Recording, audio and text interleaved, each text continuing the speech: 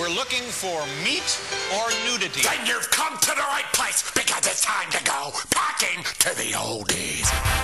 Welcome to my special post-Olympic edition of Packing to the Oldies. You better be prepared for a gold medal fudge fest, because when all of us special men are bending over our special logs, you know we must be working out just as much as everybody did in these Olympic Games as we pack, squeal, and consequently have seepage.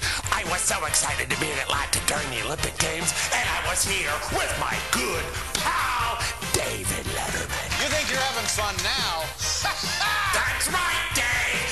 Everybody's always in for a big, brown, steaming pile of fun with me. Oh, man, does that guy give me the willies? Thanks a lot, Dave. You're not on that grease show anymore. Well, of course I am! Get up there real close. Turn the son of a bitch up real loud. Great idea, Dave.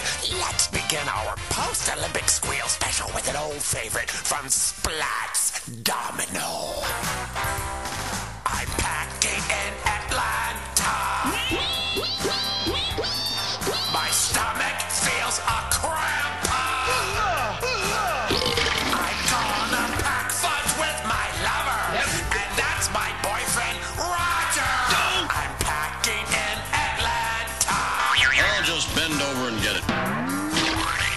I would like to point out that I am in the box office smash movie Independence Day. Of course, if I had my way, I would have made the movie about space aliens who cover the Earth with Vaseline and call the film Indy Rear End Day. The world has gone wacky.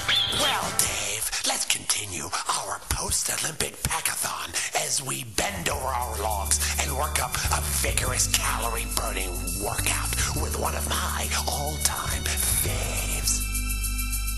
All around the world, healthy men came into Atlanta with tight rear ends. Now that's good eating. I sure miss Greg Louganis. Boy, he had a sexy. I say, hey, man, take a run on the brown side. I say, hey, precious, take a dive on the brown side. And the tail gunners say,